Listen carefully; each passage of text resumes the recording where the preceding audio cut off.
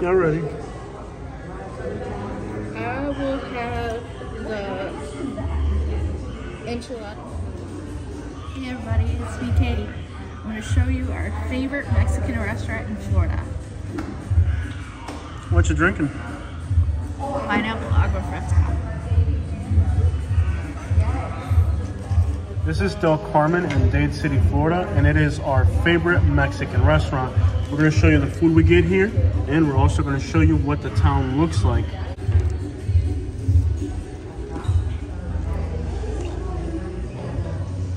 This right here is natural pineapple juice, one of my favorite things to drink.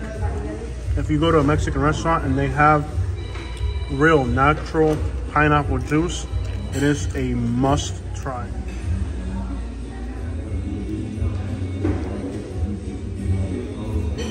We're going to start off by eating some tamales as an appetizer. You get an orange sauce and a green sauce.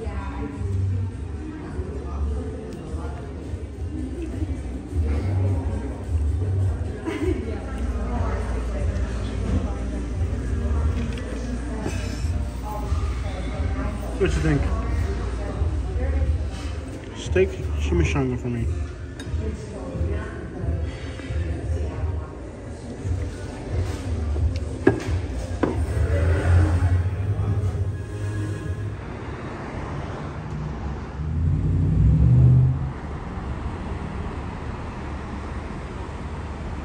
I'm more of a Chevy guy, but I will tell you that Ford looks clean. Alright guys, so welcome to Dade City, Florida. We just had some Mexican food. Kid, what are your thoughts on that Mexican food? Amazing. Yeah, pretty much one of the best Mexican food towns in Florida. Just take a little drive around town now that we've gotten something to eat. We're in Pasco County, which is a very interesting county. And Pasco County is one thing along the coast and a completely different thing far inland. This is just more country and rural over here.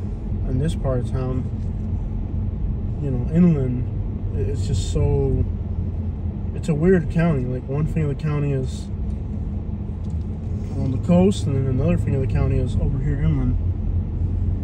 But this is really, like, I would say old Florida in a lot of ways.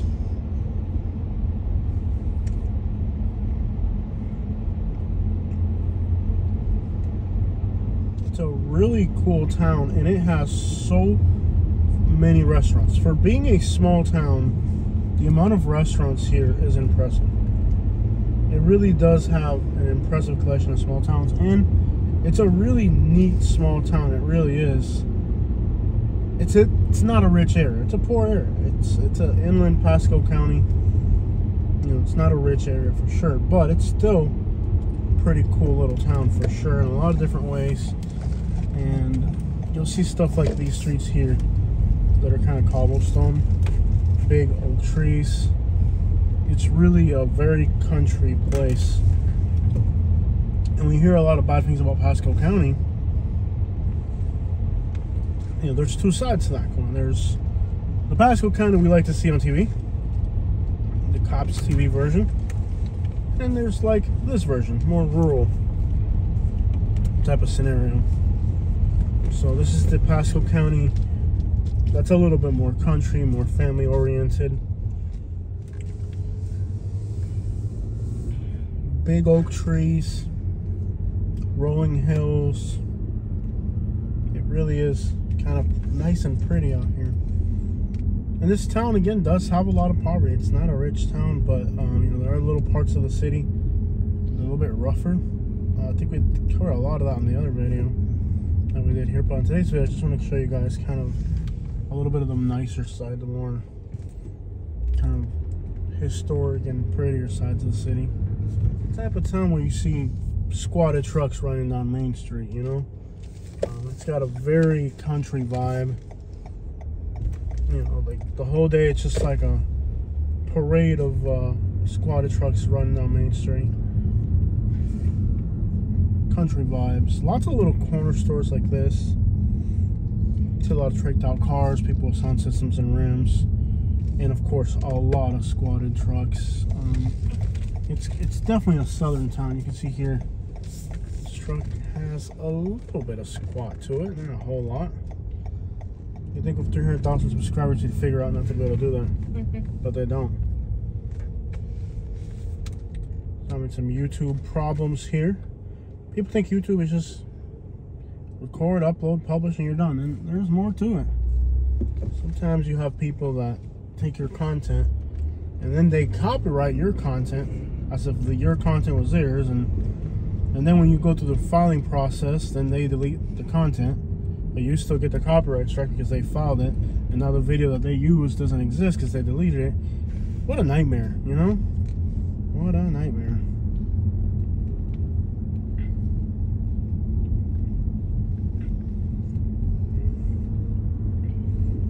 I think with 300,000 subscribers, you'd figure out to be authentic and not have to do stuff like that.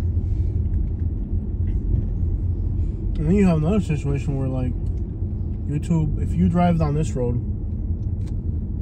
and somebody else also drives down this road, YouTube thinks that you stole that person's content because you both rode down the same road. I've had that happen where YouTube thinks, let's say I drive down this road and I copyright it, and somebody else drives down this road. YouTube's machines that are built in figure out, well, you both drove down the same road, so instead of it thinks you copied the other person. It's a nightmare, it really is. It's not as fun and easy as people would think it is. Got a Bravo supermarket. Cool at all, man. Look at this. Not for our laundromat, and it says on top Spanish and English in both languages. It says it in both languages. Open 24 hours. So it's pretty cool that's open 24 hours. People here work hard, you know. Got some pretty famous groups coming in Central Florida here.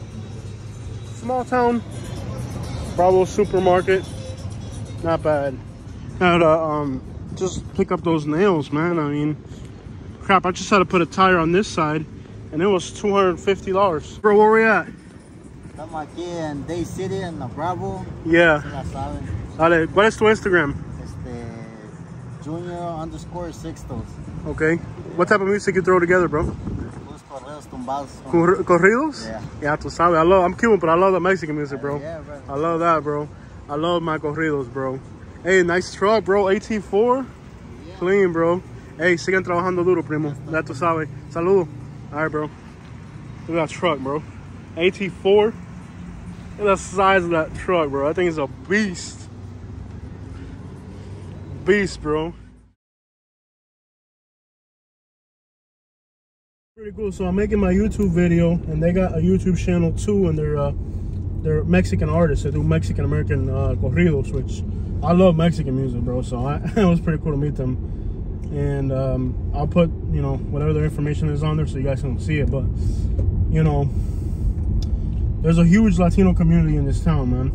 And you know, Florida's getting a little bit tough for us Latinos, but there's so many of us that are born here that, you know, this is our state, you know, and these are our communities. But little town, but you see everybody got big trucks, you know. Everybody's just, like, what I noticed when I was eating at the restaurant is everybody just rides downtown. Everybody's just cruising downtown, showing off their trucks. There's kind of like a small town vibe here, kind of like what we had when I lived in Alabama. It's like a little small town vibe where everybody goes cruising through town, you know, showing off the trucks and all. So it's a pretty cool vibe, man. It's a nice little town. And Pasco County has some pretty cool country vibes on this side of Pasco, you know. And again, so different from the beaches. On the way here, I drove through a farm, and this, I don't know what, this farm must have been, I don't want to exaggerate, but maybe 20, 30, 40 acres.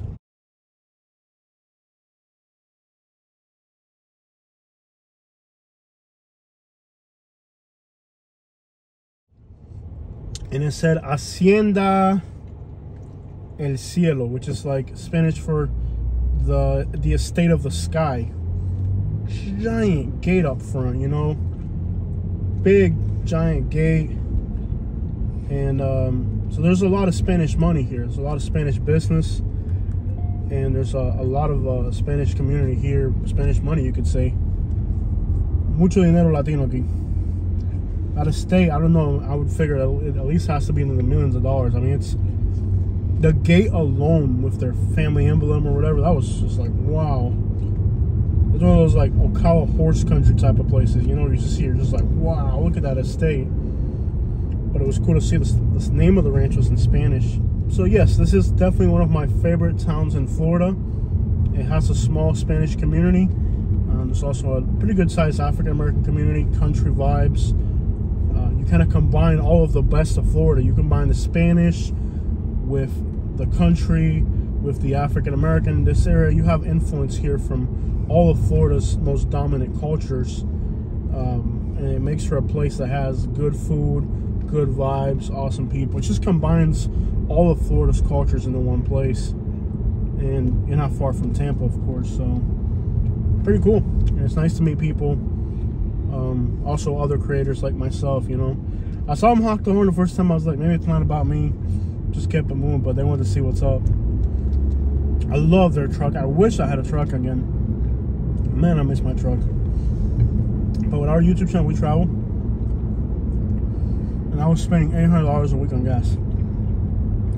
That's $800 a week I can spend on hotels now traveling. So, as much as I miss my trucks, I know I can't do it. But that's Dade City. Nice little town here in Florida. It is a weekday. It's a small town. It's not like a big city. It's not going to be crazy wild. But it's one of my favorite places to come because they got good food, easy access on Interstate 75. So let's say you're driving to Naples or Fort Myers. You want to get some dinner late, you know. It's like, what, eight minutes off the highway, you know. Come here to Del Carmen, get some good Mexican food, get back on the road, keep it moving. One of my favorite little towns in Florida. And I know it doesn't look pretty around here, but some of the estates on the outskirts of the city are gorgeous. Are there inner city spots that are kind of rough? Absolutely. It's got its good, it's got its bad. But there's also a lot of great things here. And we got subscribers that live here already. So shout out to all my people that live here. Un gran saludo, lo quiero. Checking out from Pasco County, Florida. A different side of Pasco County. We do a lot of videos on the other side of Pasco. Show you guys the homeless camps, you know, US 19. But there's a different side of Pasco County that's a little bit better in its own ways. And Pasco County, I get so much love out of this county. I mean, whether I'm working on the other coast of Pasco or over here, a lot of our subscribers are from Pasco. So if you're watching from Pasco County, a big hug and a big salute to you. Thank you for being here with us.